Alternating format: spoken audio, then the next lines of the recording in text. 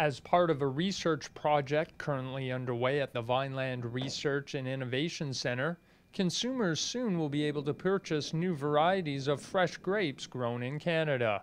We started this project in 2014 in collaboration with the Ontario Fresh Grape Growers. We are looking for new varieties to bring into the marketplace. They have always had an interest to grow another variety. Right now there's only one variety that they kind of maintain is a sovereign coronation.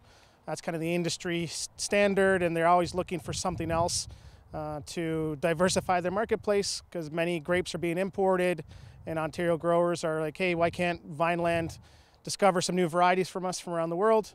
And that kind of project started in 2014, and this will be the first crop that we're able to see from these 6 new varieties. The center is scouting the world for new fresh grape varieties suited to our climate with consumer appeal. Through basic industry connections throughout the world, getting to know different variety owners, that was a big step in networking, and also just searching out through research publications and what's happening kind of in the early stage development of varieties, instead of going to the grocery store and working backwards, I guess. So the project provides a unique opportunity for the Ontario table grape industry to reach new consumers with seedless grape varieties. Definitely looking for seedless, I would say. That's the #1 character.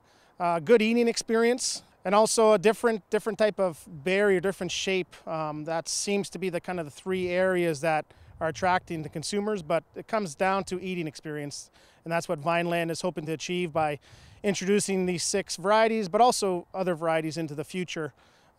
Capturing that consumer eating experience is a big goal for Vineland. 2016 is the first season where the fruit in the test block will be evaluated.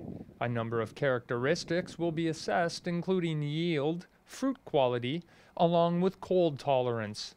These varieties that we have planted here now and any future varieties are not GMO, and there's no GMO research happening at Vineland.